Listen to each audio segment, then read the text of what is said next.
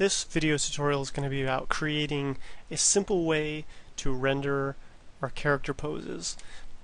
Nice and easy, streamline settings so that we don't have to get too technical with our cameras and our render settings. So there's first of all, there's a few things that I like to do when I render out poses before I even touch any of the settings. So what I'll do is I like to create cameras, so I'll go to Create Cameras, Camera, and I'll name this like Render Cam or something. And then I'll go to my panels right here, Perspective, click on Render Cam, click away here and hit F, and then I'll go to View, Camera Settings, Resolution Gate. And then I like to make sure that I kind of set up my view best as possible to take up a good amount of space following just general design, making sure that I've got good negative space.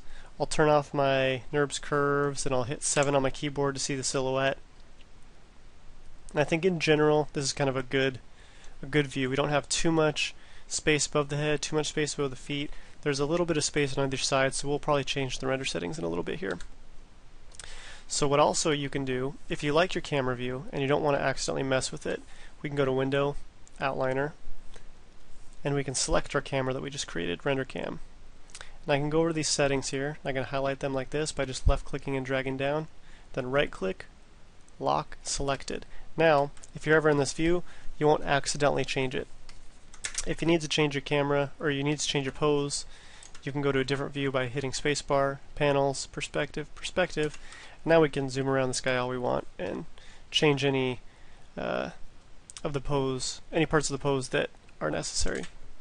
So I'll go back to this camera setting. I also like to turn off this grid here, because even though that won't render, it's a little distracting to me. So you can either click this button here, or show and uncheck grid. Finally, before we get into the render settings, we like to, it's good to create a ground. That way if the character's casting a shadow, it'll actually show up, as opposed to if they're just floating in space here, you'll never see a shadow. So I'll go to Create, Polygon Primitives, Plane, and I'll name this Ground. And then under the Inputs Polyplane, I'll go to Height and Width, and I'll just type in like 1000 or something. If you want, you can also just scale it manually with the Scale tool or R on your keyboard. It's a little quicker for me to just go in here and type in different numbers. I also want to add this to a layer so I don't accidentally select it if I'm trying to move my character around. So I can go to my layers down here, and you can either click this button right there at the very end, or you can go to Layers, Create Layer from Selected, and it'll automatically throw that object onto this layer. And you can make it visible or invisible. We can name that layer, so I'll just call it Ground _ layer, and then we'll switch this to referenced mode by clicking this button until it says R. Now we can't accidentally select that. Next, what we'll want to do is apply material to this ground. So I'll click the rendering here, the render tab under our shelf tabs here, and I'll need to select this again, and since I made it unselectable, you can either remake it selectable, or we can go into our Window, Outliner, and select our ground, minimize that, and then by default you should see all these materials under the render tab.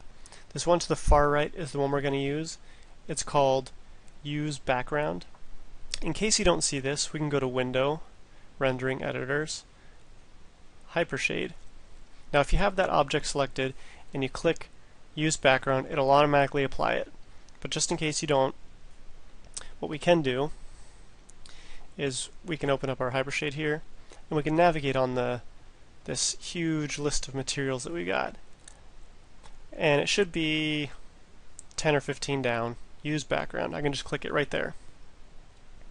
Now once again, there's a few ways we can do this. We can middle mouse drag this on top of that material, or on top of the ground, just by middle mouse drag like that, or we can select the object again and right click, Assign to Material. And what you should see if you click away is it almost looks like it's invisible, and the reason is because it is doing what the material sounds like. It's applying a material to this object that is using the color of the background that we see here.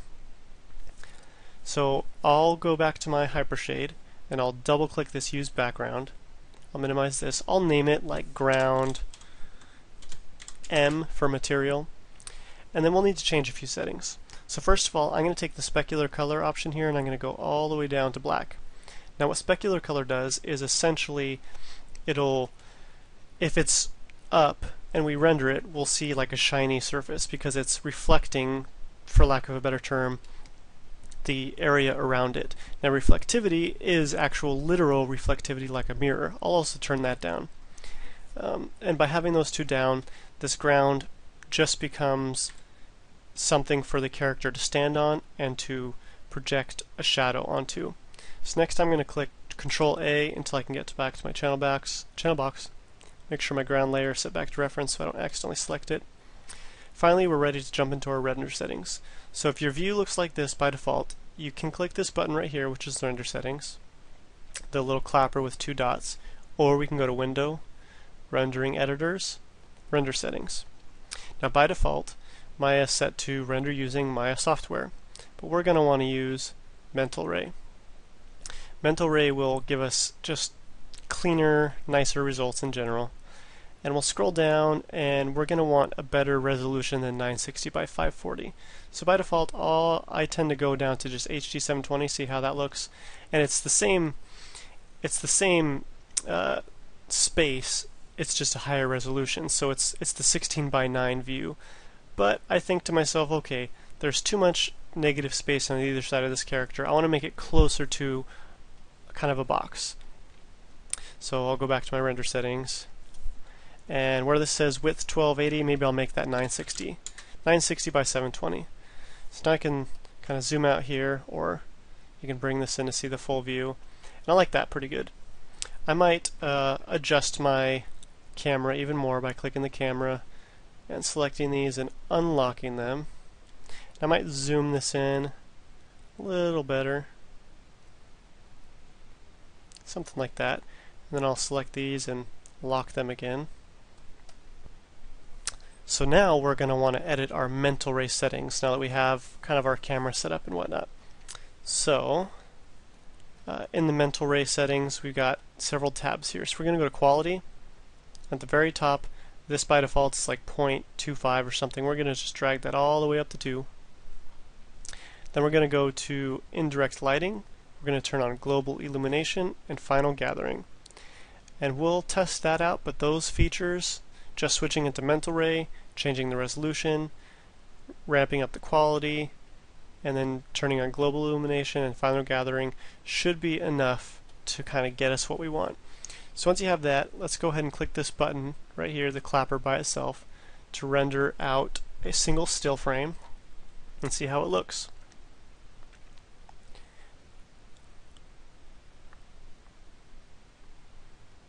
Now there's several problems here.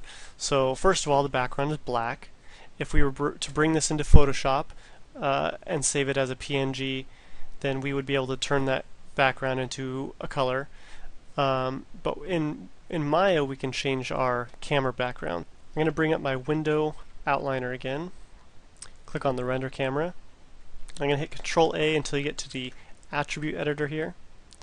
And then scroll down until you see environment. I'll just make this background color kind of a gray. Okay, let's test that out.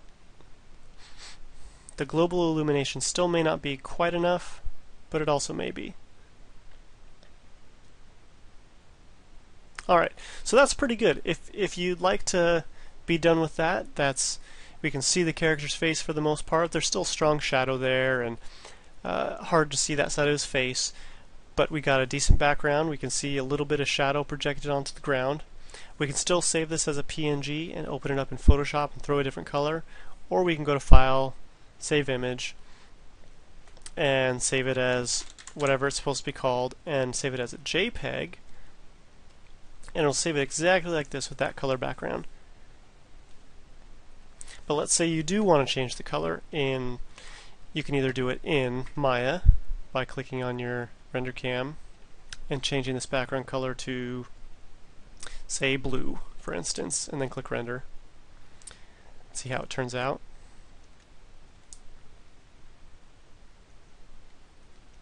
Kind of harsh, and it projects that color onto the character due to the global illumination. So I personally don't like that, so I'll go ahead and change that back to like a gray, and I'll render it one more time.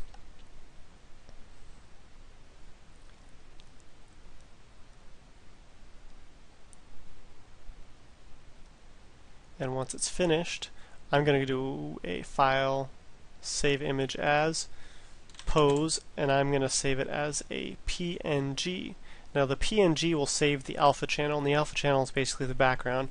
It's going to make it basically invisible. And then I'll open up Photoshop, and I'll navigate to my pose PNG, drag it into Photoshop, and you see how the background is transparent. So I'll just throw in a layer here, put the layer underneath the character, and you can do some fancy things if you understand Photoshop well enough, like adding a ramp or whatever. I'm just going to do a fill, so if I hit Shift F5, I can go to use, I'll choose a color, let's choose like a light blue, hit OK, OK again, and there we go. So that's a nice product. So we can go to File, Save As, and save it as a PNG or JPEG or Target or whatever, and then turn this video or this image file in. So if you have any questions about creating renders for your posing, please let me know. And that's all I got for now.